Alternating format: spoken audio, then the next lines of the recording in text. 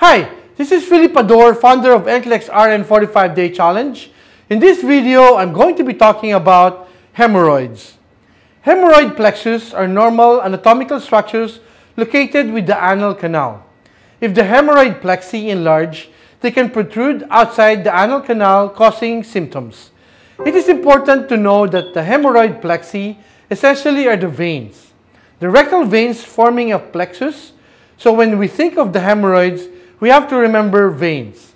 Now, let's compare the normal with the abnormal. We need to review the anatomy. So the pectinate line, is also known as the dentate line, is clinically important landmark due to the fact that it is visible and approximates the level of certain anatomical changes. And these changes I'm talking about are embryological in origin. So anything above the pectinate line we say is endoderm in origin, and anything below the pectinate line is ectoderm in origin. And why does this matter?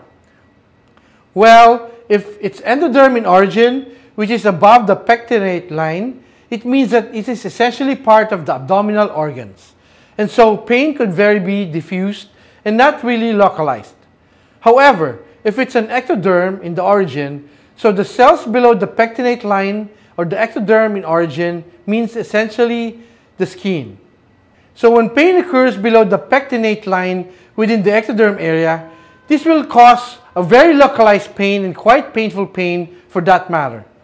There are muscles also surrounding the anal canal. These are the internal sphincter muscles, which is controlled involuntarily, and then the external anal sphincter, which is under voluntary control. Hemorrhoid plexi are here, and there is an external and internal hemorrhoid plexus. And again, these are abnormal anatomical structures in the conditions known as the hemorrhoids.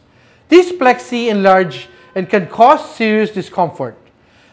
Enlargement can be from external hemorrhoids or from internal hemorrhoids.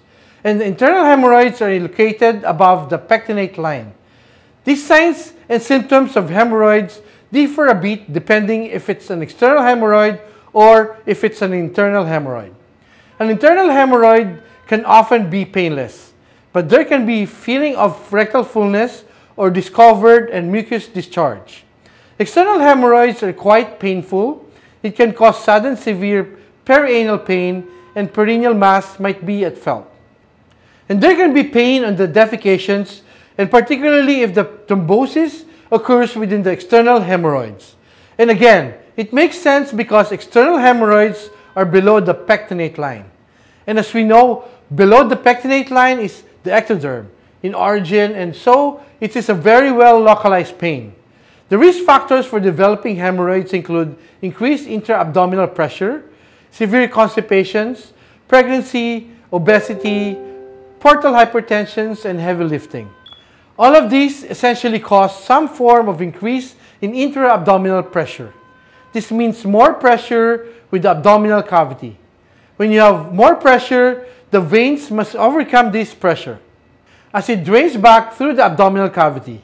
And because it's there, so much pressure in the abdominal cavity, these veins enlarge. And the veins being in this case is the rectal veins. They enlarge. So we look about signs and symptoms and the risk factors of hemorrhoids. On examinations, we want to position the patient into the left lateral position and feet knees up to the chest to expose the anal area. And on general inspections, external hemorrhoid may be visible. However, the use of the proctoscope or an anoscope might be useful to examine for internal hemorrhoids. Hemorrhoids can also be staged. The internal hemorrhoids can be staged from 1 to 4. And it is important to stage because this means the treatment will also differ.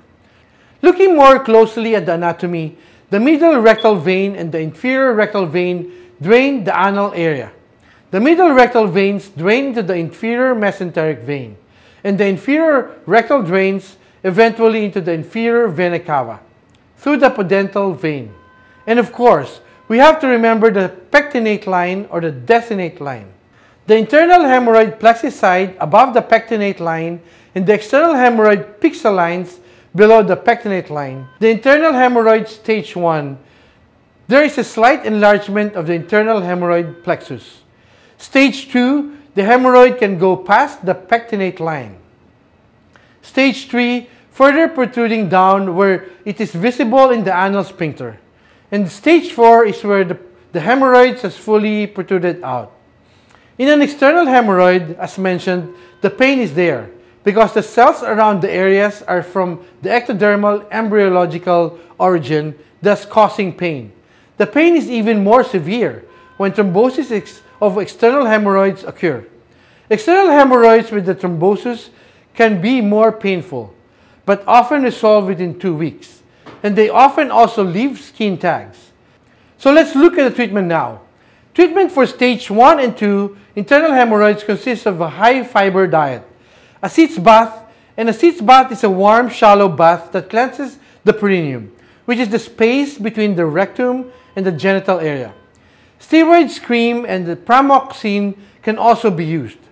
Pramoxine is an anesthetic and antipyretic agent, so anti-itching. For stage 3 and 4, rubber band ligations can be done. For stage 3 and 4, rubber band ligations can be done. And a rubber band ligations is essentially a procedure in which the hemorrhoids are tied off at its base with a rubber band, and this will cut off the blood supply. The other options include photocoagulations, where infrared light is used to break down the hemorrhoid. Hemorrhoidectomy can also be performed, which is essentially cutting them right out.